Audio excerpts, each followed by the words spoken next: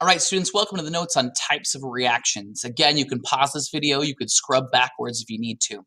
How can I recognize the 5 types of chemical equations? Let's go ahead and get started.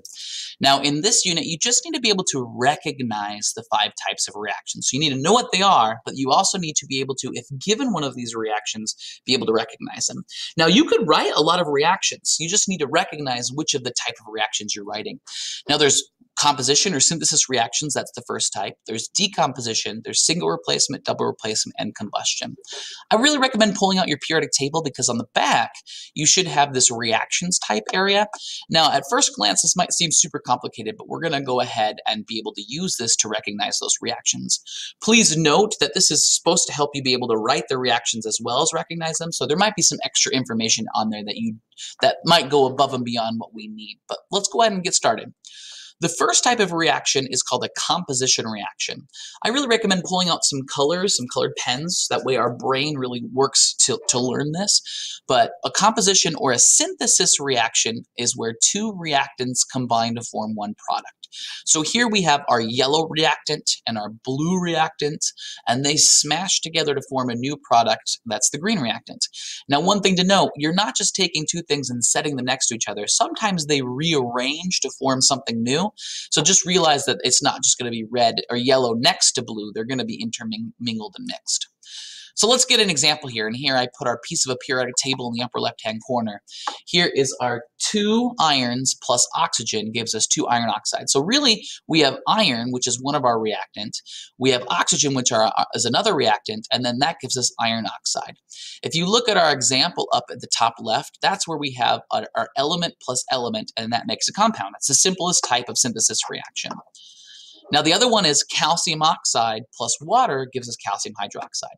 So we're not just smashing together elements, we might be smashing together compounds. So here's calcium oxide, that's a metal oxide, and water gives us calcium hydroxide. So that's kind of our second example up here at the top. That's this one, which is what's going on. A metal oxide and water are kind of coming together to make a metal hydroxide. So these are called synthesis or composition reactions. It's 2 things coming together to form one new thing. The opposite of a synthesis or composition reaction is a decomposition reaction. This is where we're only going to start with 1 reactant, and it's going to break apart to form 2 products. So that's a big hint. If you only have 1 thing as a reactant, the only thing it can do is break apart because there's nothing else it can interact with.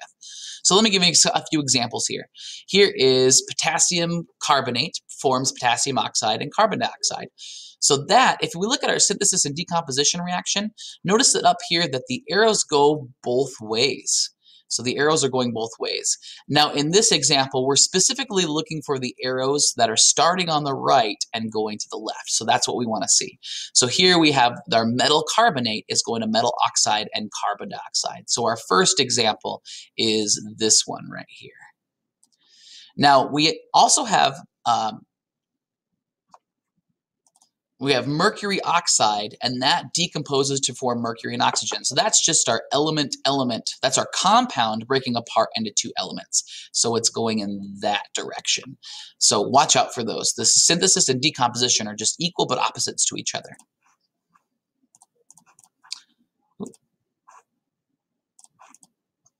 All right, single replacement is our 3rd type of reaction. Now, this is kind of like a dance. I think of it as a partnership. So here are 2 partners dancing with each other, and then we have a wallflower. Now that wallflower can choose to go and dance with one of the 2 partners. Depending on the charge is what that happens. If this circle here is a negative charge, it's going to go dance with a positive. But if it's a positive charge, it's going to go dance with a negative. So this is just a single element replacing another element in a different compound. So here are 2 examples of this. So here we have aluminum, which is our single element, and then we have iron 2 nitrate, which is our compound.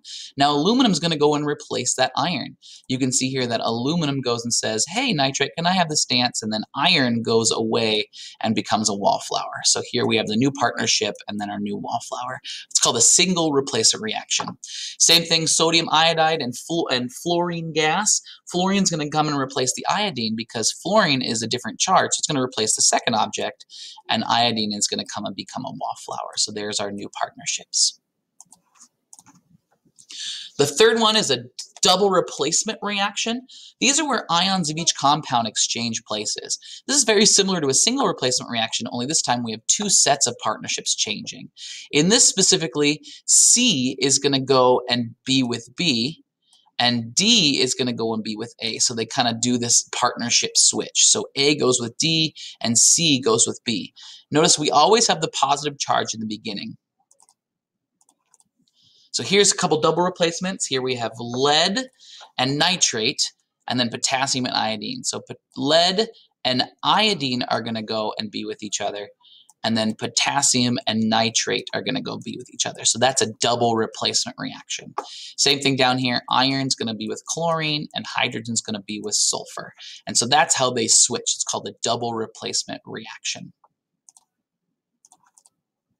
The last one is combustion reaction.